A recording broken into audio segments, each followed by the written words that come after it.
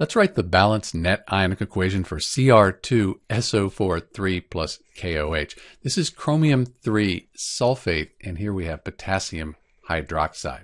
So the first thing we need to do with net ionic equations, we need to balance the molecular equation. This is the molecular equation.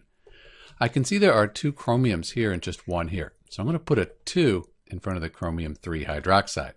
Now I have two chromiums, that's good, but I have 2 times the 3. So I have 6 of these hydroxides. Got to put a 6 in front of the KOH. That balances the hydroxides. Now I have 6 potassiums. How about a 3 here? 2 times 3, that's 6 potassiums. Those are good.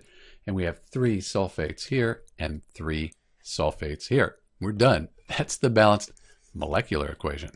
Now we can write the state for each substance. And that looks like this. So sulfates in general, they're going to be soluble. So both of these substances, they're soluble.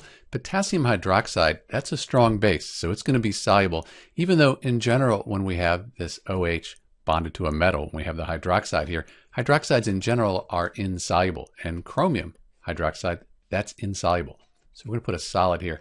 That'll fall to the bottom of the test tube as a precipitate when these two substances react. Once we have the states, now we can split the strong electrolytes into their ions for the complete ionic equation. That looks like this.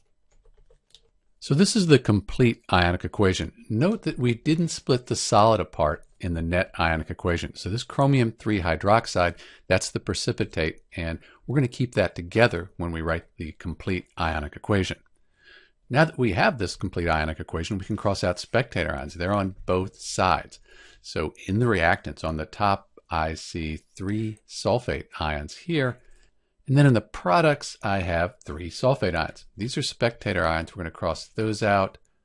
6 potassium ions. And again, in the products, 6 potassium ions. Let's cross them out. What's left, that's the net ionic equation for Cr2SO4 3 plus KOH. Let me clean it up, write the states. We'll have our net ionic equation. So this is the balanced net ionic equation for chromium 3 sulfate and potassium hydroxide. We could reduce these coefficients down further. We divided each number by 2. That would give us, and that might be a little bit better.